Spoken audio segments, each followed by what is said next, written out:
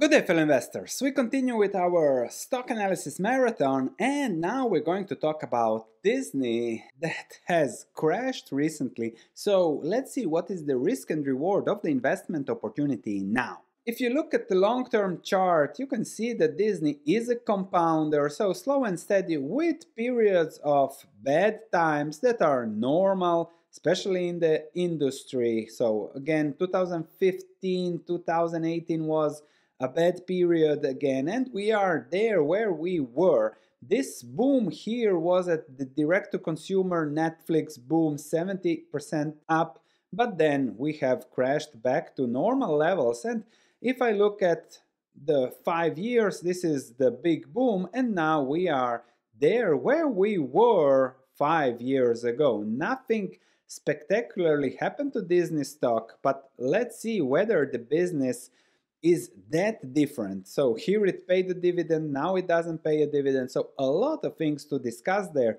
to understand the risk and reward. The market cap, it is a huge business, 181 billion. The P ratio is high, but there have been some special circumstances lately. We have discussed Disney already, likely once a year on this channel, and this was very prescient because when the price was 105, I said that Disney Plus is worth more than Netflix, and then the stock doubled, but now is already down back to where it was. And if we look at the business, what's going on? Great numbers in the last quarter, revenues grew, everything looks improving, earnings per share are going up, and we had an excellent quarter, as the CEO said. 14 million Disney Plus subscriber added.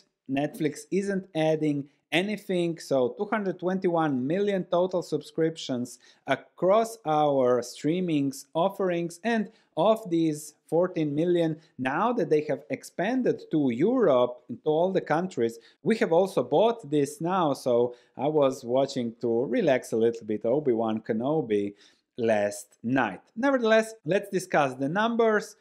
Per segment, the biggest jump was, of course, in parks, because due to the pandemic, this was blocked. Now people are returning to that, and therefore we have a jump in revenue. Others have also enjoyed, despite not being that much at home, an 11% growth.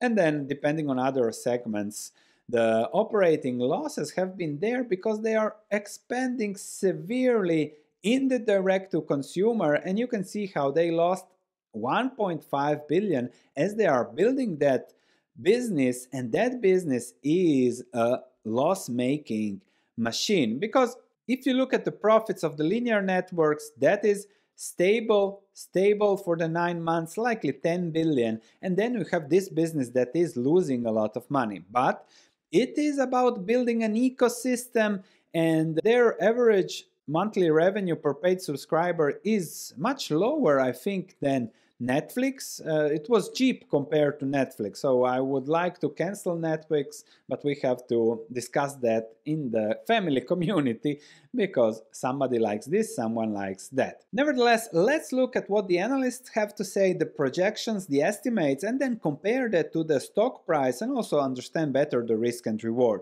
I'm again going to Seeking Alpha to get a better view of what the market thinks, because then I get really good impressions of what's going on. Last week there was a small stock decline, so almost 5%, because parks closed, hurricanes, and then people get into panic, sell the stock alongside the market crash. But again, that rebounded fast as maybe it passed or didn't make too much damage, but these temporary occasions are then again an opportunity to add to the long-term legacy of the business. Now, I found a good explanation here with Ryan Thompson that wrote an article and showed what has happened with Disney. If you look at the operating profits, it was pretty stable, 15 billion, and then even a little bit higher, which is operating profit P ratio of 10 compared to the current market cap and the 2019 market cap. Then they started investing also lost the parks, the profits there, and that halved the operating profits for Disney in 2021. Now the situation is improving, but to survive that, they have issued a lot of debt, lowered a little bit, and they have done something. They have taken over 21st Century Fox, cut the dividend because of that, which completely changed the stock, the investment thesis, and the perspective. But then again, Disney and 21st Century Fox are then what they are, what they have always been. If we look at earnings, we can see that it was a slow and steady compounding grower dividend, and then they went into the acquisition, direct to consumer, expanding the business, and we can see that earnings now are a quarter of what they were just a few years ago, which then puts investors not into an easy position. But those earnings, we have to look at the potential. If they can come back to this 840 and even scale on the acquisition on everything, that's the risk and reward with Disney. You buy the business, you buy the brands, you buy the legacy, you buy whatever Disney and all the other channels represent, and if they can turn it back to profitability, similarly to what we have on Warner Bros., then it will likely be a great investment. If we look at the consensus estimates, of course, now everything is still down 2023, but as things improve, and things are expected to improve over time, the consensus is to be in 4 years at $8, which would give you a forward P ratio of 12, then to 10-ish at the current price. Compared to the current P ratio, that's extremely high.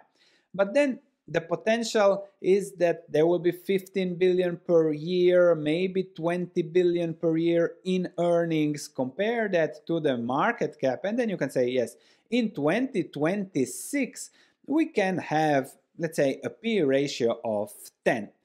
But then compare it to other investment options. We have just added Google to our YouTube portfolio, and then we have seen that Google will also have a P ratio of 10 4 or 5 years down the road. Most likely, it already has a P ratio of 18. And compare that to the risk and reward of Disney, I feel like maybe the risk with Disney is bigger, but the reward is equal. And then you think about investing and adding something to the portfolio, and you say, that's also the process that we are doing here now on the channel, looking at a lot, doing the stock analysis marathon so that we can trickle down to the best. That's for me investing. And also another risk is we did a short investing in streamers, just quickly explaining how a lot of money is going into the business, but then are we going to get that return on capital given the streaming wars? Who will win? And that's another risk that we have to keep in mind when it comes to Disney. We already have Ph.D. We'll put Disney as a contender in the contender video, and then when I get to 7-10 contenders for the YouTube portfolio, we will select. From this Sunday, Monday, we already have 2 contenders, so I hope you're enjoying this content. We'll do more analysis where there I try to summarize the risk and reward so that you can quickly get to an investment conclusion and whether it fits you, because at the end it's your money, it's your investment decision, it's your financial life. Thanks for watching. I'll see you in the next video.